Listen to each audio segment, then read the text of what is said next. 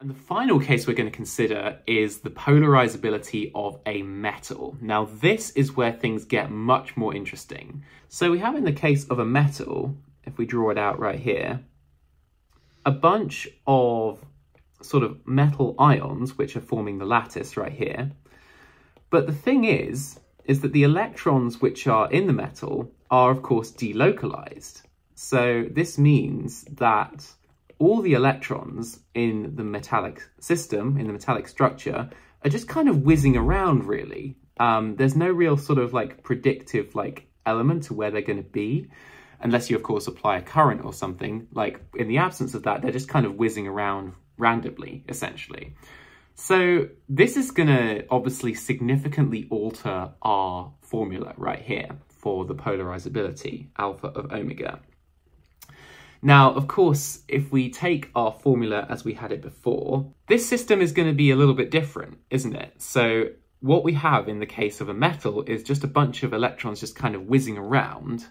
There's not really any kind of spring restoring force, is there? I mean, there's going to be some kind of force from the ions onto the electrons, but it's not really going to behave in like a spring way, not like an ordered cloud, which we were considering before, where we had our nucleus and our electron cloud kind of behaving like an elastic spring.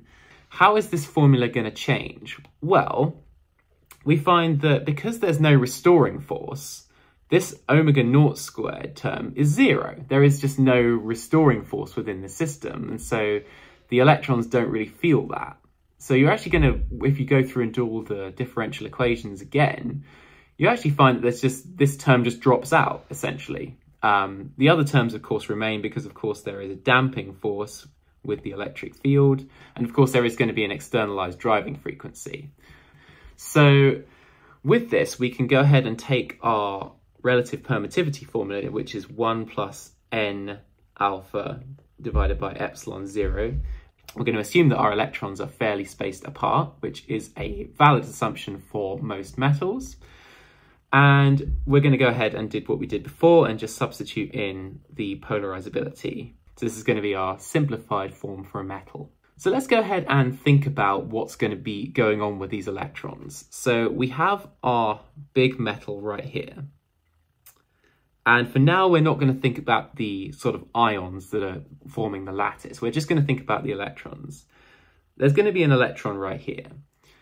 When we apply an oscillatory electric field, which is what we're doing, then this electron is sort of just going to go like that. It's just going to oscillate back and forth to some extent. There's of course going to be a lot more randomness because it's in 3 dimensions, but generally there's going to be a sort of moving back and forth. It's not going to be like a perfect spring because of course it's not kind of attached to the atom like it was before, but generally there will be a kind of back and forth kind of motion like that. But of course what could very well happen is that this electron could in fact collide with another electron. If the other electron is doing the same thing and just so happens to be on the same path as this electron, then it's pretty likely that they'll collide. And this is what is happening. And this, in fact, is what damping physically is on a microscopic level. It's the collision between electrons. And of course, that collision is not going to be perfectly elastic. It's going to lose some energy. And that is what is causing there to be this kind of damping term right here. And it's going to cause the electrons to lose velocity and therefore work against the driving force of the electric field that's applied externally. Now, what we can do in condensed matter physics is we can often define what is known as the relaxation time tau. Now, tau is basically asking the question of what is the average time across all of the electrons within our system between collisions. So this is the average time between collisions right there. Of course, the actual time between collisions is going to vary from electron to electron because it's pretty random. But you find that you can define an average quantity tau, which is how long you can expect this electron to just go in a straight line before it gets knocked off by another electron that happens to cross paths with it. Now, I'm going to ask the question, what is the momentum of these electrons whilst they're in the metal and they're responding to this electric field right here? Well, the momentum is going to be changing in response to the electric field, because the electric field is going to be accelerating the electrons, and therefore they're going to be gaining momentum. So what I want to know is, what is the change in the momentum after a very small time interval dt has elapsed right there? And this is, of course, of an electron on its path whilst it's not colliding with any other electrons. So we're taking an infinitesimal moment in time, and we're going to ask ourselves, what is the change in momentum during time window dt? Well, we can write that the momentum at time t plus dt right here is equal to the momentum at time t plus the force that has acted on the particle over that time window, because of course Newton's second law says that force is the rate of change of momentum, and so therefore after a time interval dt, you're going to experience a change in momentum after time interval dt right here. And what is this force? Well, this force is going to just be the electric field strength minus EE, because of course it's an electron, so therefore it's going to be a minus sign. But this will only hold true as long as this electron in our metal is not scattering off other electrons. And what did we say? Well, after an average time of tau, which is known as the scattering time or relaxation time, then the electrons will scatter. The electrons will collide off other electrons and therefore change their momentum. So this will only hold true for that kind of time window. So how do we account for that when trying to describe kind of the overall equation of motion for the electron? Well, we can actually think about this in terms of probabilities. Now, for the most part, the electron is not going to be colliding with other electrons during the time window tau. For every step dt right here, then the probability of this time window dt actually being within a collision period is just going to be given by dt divided by tau, because of course that's the overall time window, and this is just the time window that we're considering. So if we even draw this out in terms of like a timeline or something, so say an electron collision happens here and another electron collision happens here, this tau is our kind of total time window right here. And let's say we, have our dt time interval right here. Well, for the most part, we're not likely to kind of intersect at one of these kind of points right here. But it's likely that we could, at just random chance, land it over here or over in this period right here. But for the most part, we're not going to do that. So we can say that the probability of scattering is given by dt divided by tau. And so what we can then say is that this equation will hold true for almost all the time, but in order to account for that, we need to multiply this side by 1 minus dt divided by tau right here. And this is the probability that the electron is basically moving in a straight line as per usual and is not scattering. So let's go ahead and write this out. So we're saying that our momentum after time interval dt will almost certainly just be like how it normally is, but it's accounted for by this kind of probability that it's not scattering, because when it is scattering, then this is not going to hold up. And so we have to think a little bit more carefully. So let's go ahead and multiply this out right here. So we're going to get on the right hand side p of t, the momentum as a function of time of our electron, minus EE times dt. For that term, then we've got the inner term, which is minus dt divided by tau times the momentum p right here. And, well, we could multiply out this term, but as you notice, we have a dt here and a dt here. So we actually have a term that is dt squared. And whenever you see a dt squared or d anything squared, it's going to be absolutely tiny, and so there's no point in really accounting for it, so we're just not going to bother multiplying it out, and we're just going to say that it's basically this right here. So okay, that's cool. What's next? Well, we can subtract both sides of this equation by a factor of just p of t right here. So we have p of t plus dt minus p of t.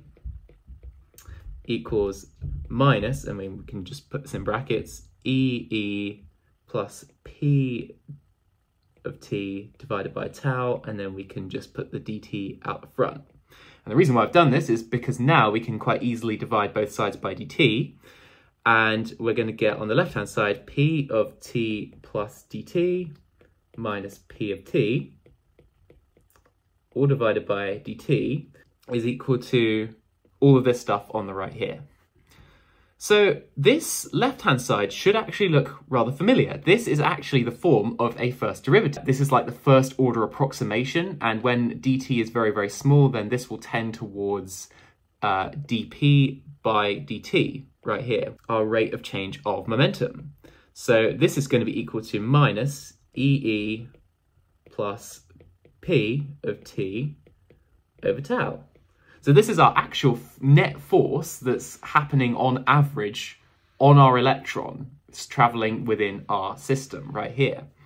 And so we can now say that because this is the net force, we can just simply put this as mx double dot is equal to minus E, and I'm just going to consider the x direction, assuming this is only the electric field is being applied in only the x direction, plus px divided by tau right here. But what did we say mx double dot was before when we were considering our equation of motion for the microscopic oscillator model in the last video? Well, we said that mx double dot was equal to m gamma x dot, which is our damping term, or minus m gamma x dot, because it was acting in the opposite direction, of course, minus x, where E was just our electric field. And so something really nice here is going to happen, because now we can equate what we had before to this right here, which we've just derived from considering the scattering of an electron. And so we're going to get that minus E, and oops, there should be a minus sign right here, minus px divided by tau is simply equal to minus m gamma x dot minus ex. And so we can clearly see that the electric field terms are going to cancel out, and these minus terms are going to cancel out. And if you notice right here, well, mx dot, that's just mass times velocity, which is of course momentum right here. So actually that's going to cancel out. Px is going to cancel out with mx double dot. So what are we left with? Well, we're left with 1 divided by tau is equal to gamma. And that's a really cool result. That actually gives us some physical significance as to what our gamma actually is on a microscopic level. Because of course we said that the gamma term was just simply the proportionality factor between the force and the first derivative of displacement on a macroscopic level. This is what we find experimentally true for gamma. But tau actually gives us in terms of the microscopic scattering time, which is super, super useful, as now instead of writing everything in terms of gamma, we can actually write it in terms of something which is a little bit kind of easier to physically conceptualize. So when writing out our equation for the permittivity, epsilon r, as a function of the driving frequency, we can now say that this is equal to 1 plus ne squared over m epsilon naught, and multiplied by our factor that we've been using quite a lot. So 1 divided by minus omega squared. And instead of writing it in terms of gamma, we can actually write it as minus I omega divided by tau right there. Or we can just, simply to keep it like a little bit less messy, we can just write it as I tau to the minus 1 times omega right here. And so we can actually take all these minus signs out and then just put it at the front there, so it looks a little bit nicer. So there is our permittivity of a metal in terms of the driving frequency and our constants right here, including the density of the electrons and our scattering time right here. Now I'm going to go back to something a lot more simple than what we've been doing, and I'm going to reintroduce Ohm's law. And Ohm's law, as hopefully we all know, is just V equals IR. Voltage equals current times resistance. So fairly straightforward stuff. Now I'm going to divide both sides of this equation by a distance measure or a length measure. So I'm going to get V divided by L is equal to I times R divided by L right here. But of course, the potential difference per unit length is actually just the electric field. This is what electric field is. It's either force per charge or it's in fact potential difference per distance. And because we're considering a linear system right here, we don't have anything spherical going on, then we can simply say that the potential difference in which we have to accelerate a charge through is simply equal to the electric field times the distance in which you actually want to accelerate that charge through. So that's hopefully straightforward stuff. So we're going to just put that E, our electric field, is equal to IR divided by L right here. Now we're going to consider a cross section right here. So I've only drawn like the front panel, but I'm actually going to consider a cross section right here. And this area is going to be of area A right here. Now I'm going to multiply both top and bottom of this side by the area. So I'm doing no harm to the equation. I'm multiplying top and bottom by the same thing.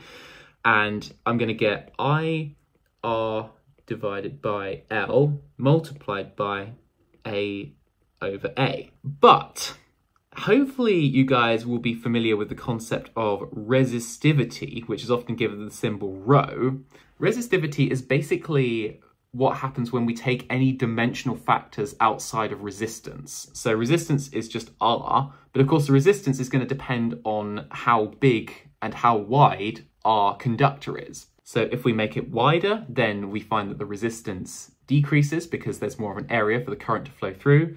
But if we make it longer, then we find that the current decreases because the resistance increases for a given potential difference. So how do we get this resistivity? Well, if we know that resistance is proportional to the length divided by the area, and we say that this proportionality constant is equal to the resistivity, then we can simply rearrange this equation in order to get that the resistivity is equal to RA divided by L right here. And as we can see in this equation, we have RA divided by L. So we can now go ahead and just swap that out for resistivity. So we have I rho divided by A. But what is I divided by A? Well, this is a common quantity that we often give in electromagnetism called current density, which we often give the symbol J. And J is normally a vector, but because we're only considering one dimension, we're just going to consider the current flowing in this direction per unit area. So J for this consideration will be a scalar. So J is defined as I divided by A, or dI by dA if you have a area dependent current, which you can often have. But obviously we're going to assume that the current is uniform across the cross section. So we're going to get that E is equal to J times rho right here. Now, we have this in terms of resistivity, but we're actually going to transform this into conductivity. Now, because conductance and resistance are opposites, the way in which this manifests mathematically is that the conductivity, which is often given the symbol sigma, is equal to 1 divided by the resistivity. And so conductivity is a dimensionally independent measure of how conductive a material is. So we're just going to get that E is equal to J divided by sigma, and therefore J is equal to sigma times E right here.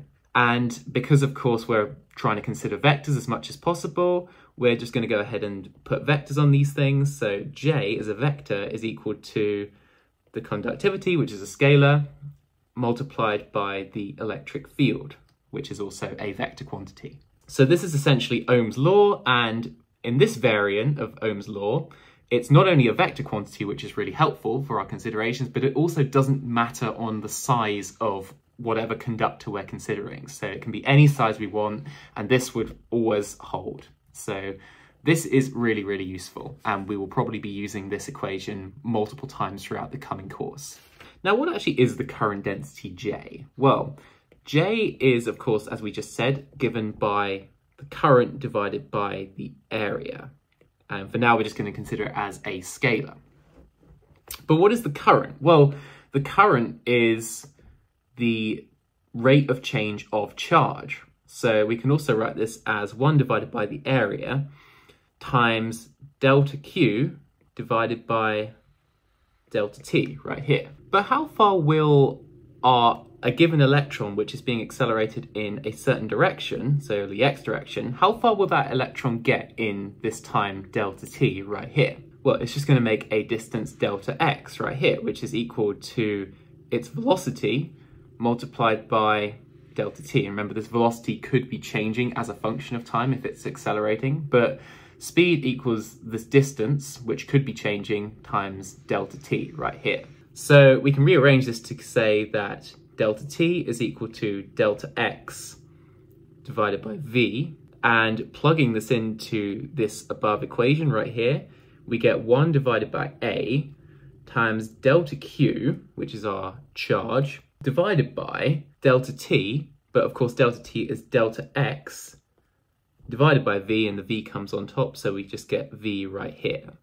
But what is our change in charge? Well, our change in charge is simply the number of electrons that pass a certain point per second, so I'm just going to call that NE for now, multiplied by the charge on the individual electron right here. And that's going to be the total amount of charge passing any given point per second. So we're going to get NEE times V, all divided by A delta X right here. But what is A delta X? Well, the area has units of length squared, and delta X has units of length. So we're going to get a length cubed term on the bottom of this equation right here. So if we think about our area right here along our conductor, delta X is going to be along here, and our area is going to be the cross-sectional area of our conductor right here. So they will always be parallel. And so we're going to get a volume of size dV, or delta V, right here. So we're going to get NE times EV divided by delta volume. So just to clarify that this is velocity, small v, and this is volume, big V. But what is NE divided by delta V? Well, that is just our electron density. So the number of electrons per unit volume, N, which we've been using all along. So this will be just N times our charge on our electron multiplied by our velocity. So we've related the current to the velocity essentially like that, with only one alteration, is that because obviously it's a negative charge, there should have been a minus sign, which I should have introduced a little bit further up, but that's fine right there. And just to use proper notation, J is of course a vector, and therefore we can say that this is minus NE times the velocity vector right here. And this velocity is sometimes referred to as the drift velocity of the electrons. So now we can equate this J right here with our Ohm's law version of J right here. So we can now equate that sigma times our electric field is equal to minus NE times our drift velocity right here. So what this is basically saying is that at steady state, the electrons will be drifting with a constant current density J, which arises due to the fact that they are drifting at constant velocity. So if the velocity increases, then this charge hitting a unit area per unit second will increase right here. But what about at steady state? Well, at steady state, then we have that mx double dot is equal to 0. And therefore, if we go back to our equation that we had previously, we find that minus E times E is equal to our momentum divided by tau right here. So this is what we had previously. Well, P is just mv, so we can just write that as mv divided by tau. And so we get that the velocity is equal to minus EE times tau divided by the mass right here. So that will give us our drift velocity of any electron within an electric field causing a current to flow. But let's go ahead and substitute this into this equation we have right here, because now that we know the velocity, we can now relate this to our conductivity sigma. So we're going to get that sigma times E is equal to minus, and we're going to get another minus from here, which is going to cancel.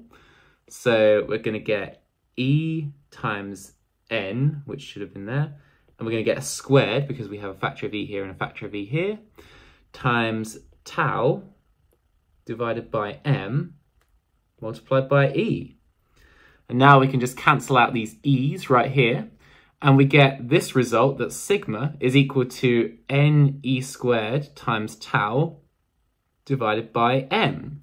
So this relates the conductivity of a metal to the scattering time, the electron density, and the constants, of course, which are the charge of the electron and the mass.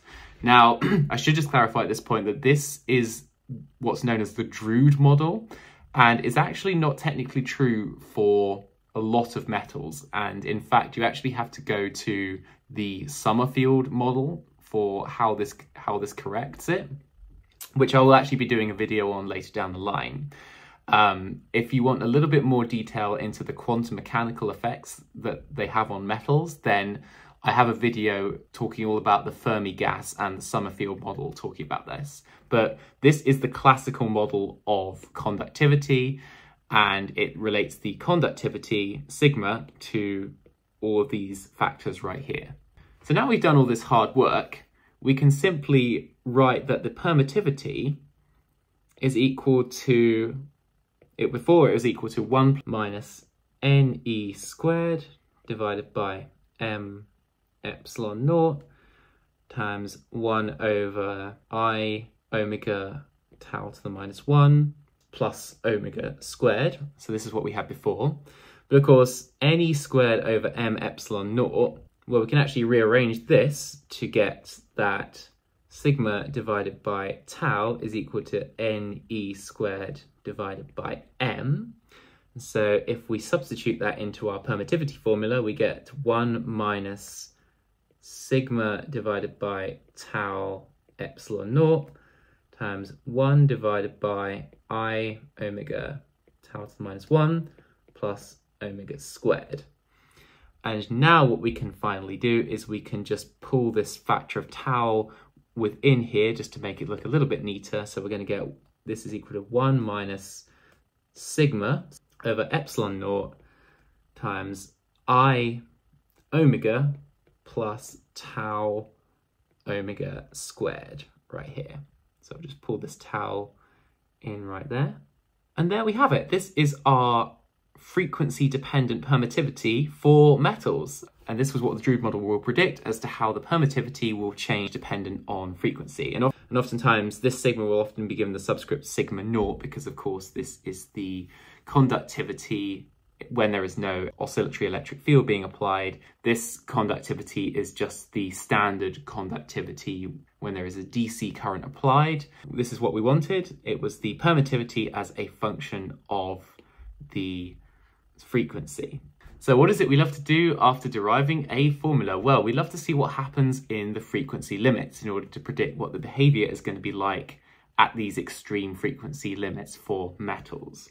So what are our kind of things we're comparing to? Well, let's go ahead and have a look at what's going to happen in the low frequency limit. So what do I mean by the low frequency limit? Well, I mean that omega is going to be much, much less than 1 divided by tau, which of course we said was gamma before, but this is our kind of thing we're comparing it to.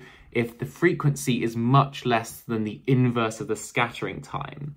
So what does that kind of give us? Well, that gives us that omega tau is much, much less than 1. Now I'm going to rearrange this equation slightly just so we have omega tau as kind of our parameter that we're comparing it to.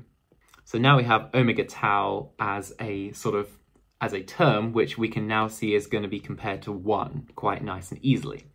So if in this case omega tau is much, much less than 1, then what do we normally say? Well, this term is kind of insignificant in comparison to this term. So therefore we can approximate this formula as 1 minus sigma naught divided by I omega epsilon naught right here. And then I can just simply put the I on the top of the fraction by just changing the sign right here, because of course minus 1 over I is just simply equal to I. So I'm just going to get 1 plus I sigma naught divided by epsilon naught times omega right here. And now that we have the permittivity, we can just go ahead and simplify this into the refractive index by taking the square root as we did before. Now, typically for a metal at room temperature, you can actually ignore this one term right here. It doesn't actually make that much of a difference. And so this permittivity is going to be a lot bigger than 1. And the reason for that, you can kind of understand, is that you obviously can't see through metals. So they're obviously going to have a very, very, very, very, very high permittivity. Obviously, you can't send an electric field through a metal very easily because it just completely cancels out. So you can actually say that at room temperature, there's not really any difference in adding 1 to it or not. The permittivity is complex, and it will be equal to sigma naught divided by epsilon naught omega in magnitude, and it will be complex right there. So now we can go ahead and get the refractive index, which of course we said was equal to the square root of the relative permittivity. And so when we square root this, we can just get that I sigma naught divided by epsilon naught omega right here. And I can actually manipulate this expression a little bit right here in order to separate this n term in terms of a real and a complex component. So what are we going to get? Well, let's just take all the stuff that's not complex out the front. So we're going to get sigma naught divided by epsilon naught omega.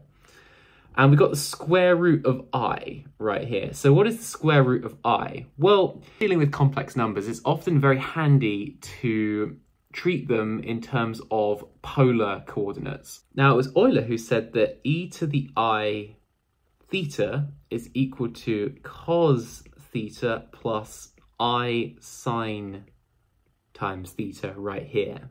Now, what happens when we're completely on the imaginary axis right here and there is no real component? At what angle will this happen? Well, we know that cos of 90 degrees, or pi over 2 radians, is 0. So if we insert e to the I pi over 2, we get that that is equal to cos of pi over 2, which of course we said is 0, plus I sine pi over 2, which of course is just 1. Sine of 90 degrees is just 1. So this actually simplifies to e to the I pi over 2 is equal to I. So we can actually express the complex number I in terms of polar coordinates, which is actually really useful for what we're trying to do, because this square root of I is, we want to express this in terms of a real and an imaginary number. And so instead of writing root I, we can actually write that this is equal to all this stuff out the front times the square root of e to the I pi over 2. But of course we can just write square root as a power of a half, and so using the law of exponentials, this is just going to simplify to this. So now we've actually got this root I in terms of a polar exponential, then we can in fact use this identity again in order to get it back into just a real and an imaginary component. But this time we're going to use pi over 4 as our angle. So we're going to get that e to the I pi over 4 this time is equal to cos of pi over 4 plus I sine pi over 4.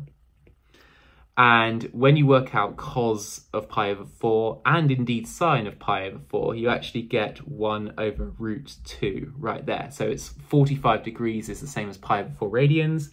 And when you get cos and sine of both 45 degrees, you get 1 divided by the square root of 2. So we can say that this is equal to 1 over root 2 into brackets of 1 plus I right here. So we can now substitute this into our refractive index formula to get that right here. So we have this rather peculiar result right here. We have this refractive index that is complex. It's got a complex number right here in I.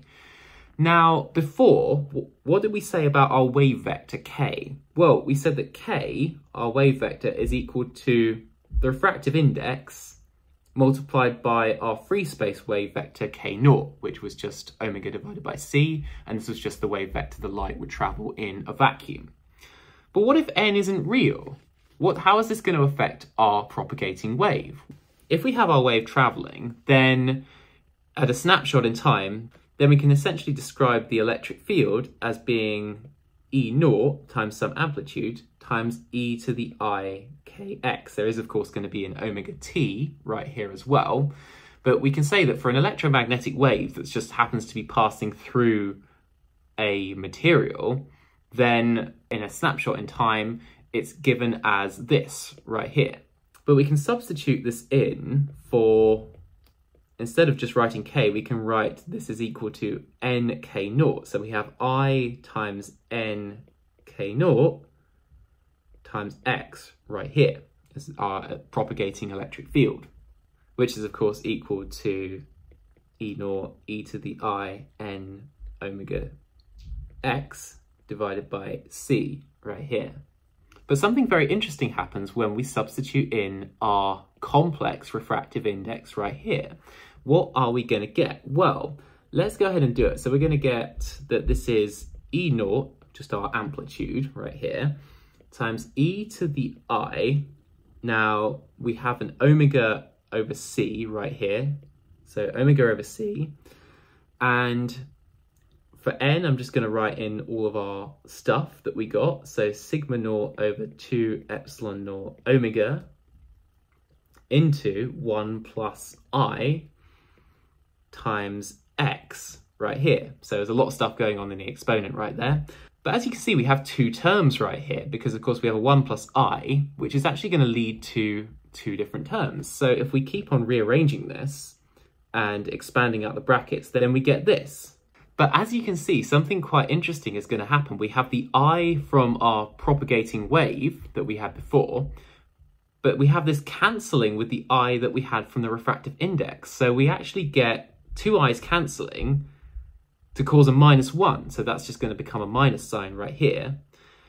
And as you can see, we now have e to the power of something minus something else, which means we can separate out these exponentials. So we're going to have E0 times e to the I omega over c root sigma over 2 epsilon naught times x, which is our complex term. But we're also going to have an e to the minus omega over c root sigma over 2 epsilon naught omega times x right here. And as you notice that this component of our electric field that's propagating through our material, this is not complex. This is a real exponential. And this is very, very important because what this is telling us is that our electric field will essentially just decrease, or the amplitude will just decrease with distance. And this kind of lines up with almost what you'd expect to find in a metal, because when we said before, no electric field can pass through a metal, well, that wasn't quite true, because we've actually just shown that there is an exponential fall off. So if we have our electromagnetic wave and then it hits this metal surface, well, it won't quite go to zero instantaneously. There'll actually be a kind of fall off, but of course, it will just go to zero pretty quickly. So there's going to be a kind of distance right here between the edge of the metal to where the electric field is kind of essentially zero, or very, very small. And we actually define what's known as the skin depth, delta, as being equal to this constant right here. So it's the characteristic length that will show you how thick you need to pass through the metal in order for the electric field of a propagating wave to die off. And essentially that is going to be equal to root 2 epsilon naught c divided by sigma naught omega. So we have the skin depth term that's just kind of popped out because the metal, the propagating radiation, has essentially just fallen very, very low. And this is kind of like the distance at which it's fallen to sort of around 37%, or a factor of 1 over e of its original value outside here. But because of this fact that the refractive index of a metal was complex, that was the key reason as to why no electric waves can travel through the metal, because of course the metal has so many electrons and the electrons just essentially move out the way so as to cancel out any electric field. And that's why you can't have an electric field propagating through a metal. And the distance at which it falls off is given by this delta skin depth term right here. So all that was the case for very, very low frequencies. So we had to make the assumption that the angular frequency was much less than the inverse of the scattering time. But what about the other possibility? What if omega tau is much, much greater than 1? Well, what's going to happen right here? Well, if we write out our relative permittivity in the form in which it's a little bit more useful to make this comparison, we get it looking a little bit like this right here. So now omega tau is really big, then it's going to be a lot greater than 1 right here. So this 1 term is essentially going to become insignificant because it's very, very small. And therefore, like we did before, we can say that this is approximately equal to 1 minus sigma naught. And we're going to get I omega epsilon naught in the denominator. But because this 1 term is really small, we're just going to get minus I omega tau. And of course, we can now see that these two minus signs right here is just going to become a plus. And so we can get rid of this minus sign right there. But of course, we have a I times I, which is a minus 1, which will change it back into a minus sign. So a few steps I kind of did all in one go right there, but it's just kind of algebra. And these two omegas are then going to combine to make an omega squared right here. So we have that our permittivity as a function of frequency is equal to 1 minus sigma naught divided by omega squared epsilon naught tau. But of course we know that sigma naught, our DC conductivity, is equal to NE squared tau over M. And so we can put this in terms of sigma and say that the relative permittivity is equal to 1 minus NE squared tau divided by M omega squared epsilon naught tau right there. So substituting in for sigma. So the taus are going to cancel out right here. And we're going to find that this rearranges to 1 minus NE squared over M epsilon naught. And I'm just going to keep this term as it is right there. And we're going to get 1 divided by omega squared. Now, because we have a 1 over omega squared in the denominator right here, then it must follow that this term right here must have units of omega squared right here, because of course we have to have it equaling the same dimensionality as both epsilon r and 1, which is of course dimensionless. And so therefore the dimensions must cancel out, and so therefore this term right here, this NE squared over M epsilon naught, must have dimensions of angular frequency. And so we define this omega p, and I'll reveal what the p is very, very soon, as being equal to the square root of NE squared over M epsilon naught right here. And therefore we can just essentially write the relative permittivity as being equal to 1 minus omega p squared divided by omega squared right here. So what's going to happen if the driving frequency, omega, is below omega p right here? Then what are we going to get? Well, we're going to get 1 minus a term, and because this is less than this term, then this overall fraction is going to be greater than 1. So we're going to have 1 minus a number greater than 1. So therefore, we're going to find that epsilon r is less than 0. And what does that tell us? Well, if the relative permittivity is less than 0 and the permittivity is negative, then that must mean that if the permittivity is negative and the refractive index is equal to the square root of the permittivity, then the refractive index is complex. And what did we say about complex refractive indices before? Well, we said that that leads to any electromagnetic waves just decaying within the metal right here. So any incident wave that's coming along to a metal, as soon as it hits the metal, and the metal has obviously a complex refractive index, then it's just going to sort of die out at around about this skin depth of delta right here. So this is kind of what we were saying before.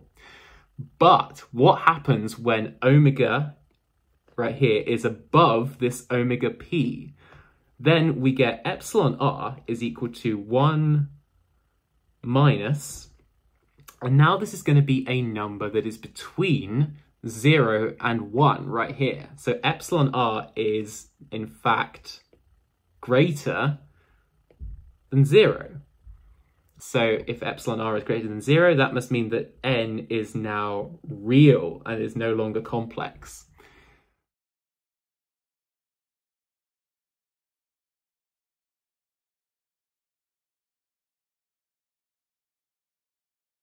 And if you have n being real, well, that equates to essentially an electromagnetic wave just traveling through some kind of dielectric, because of course the dielectric is what causes the refractive index to go up, or the permittivity to go up for that matter, and therefore the refractive index. But if you have a real refractive index, then you can essentially have a wave passing through. But we're considering a metal. How is this possible? We have a metal and we're now saying that a wave can pass through the metal. This is what we were expecting before, but this wave can now pass through a metal. So the metal is no longer opaque. And so we now have a situation where the metal has essentially become a dielectric because of course N is now real, which means that you can actually get waves going through. It's no longer complex and having this kind of really rapid decay right there. So the metal becomes a dielectric, and, you know, rather than it just sort of stopping, if we have our wave right here, it essentially just phase shifts because a refractive index just causes a phase shift. It might get a little bit lower in amplitude, but it will still propagate periodically. It won't be a decay, much like the case we had before. And now I can finally reveal what this omega p is. This is known as the plasma frequency of the metal right there. And what it's saying is that when you have a driving frequency, if you drive this metal so fast that it exceeds this omega p, then this metal essentially becomes a dielectric. And so you can therefore pass electromagnetic waves through the metal as if it was just made of rubber or some kind of dielectric right there.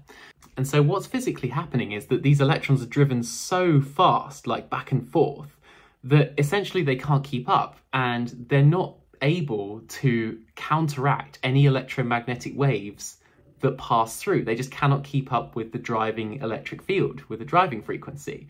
And so because of that, they just behave like a dielectric. And so this is actually forms the basis of plasmonics and is one of like the most kind of fundamental things. And so you can end up with a thing called a plasmon traveling through. And maybe one day I'll make a video about that topic in particular. So thanks a lot for watching this video. I appreciate it was a very long one, but that'll probably be the last video that I do on the electric response within materials. And next up, we'll be having a look at magnetism. Hope you guys enjoyed, hope that was really useful, and I'll see you guys in the next video.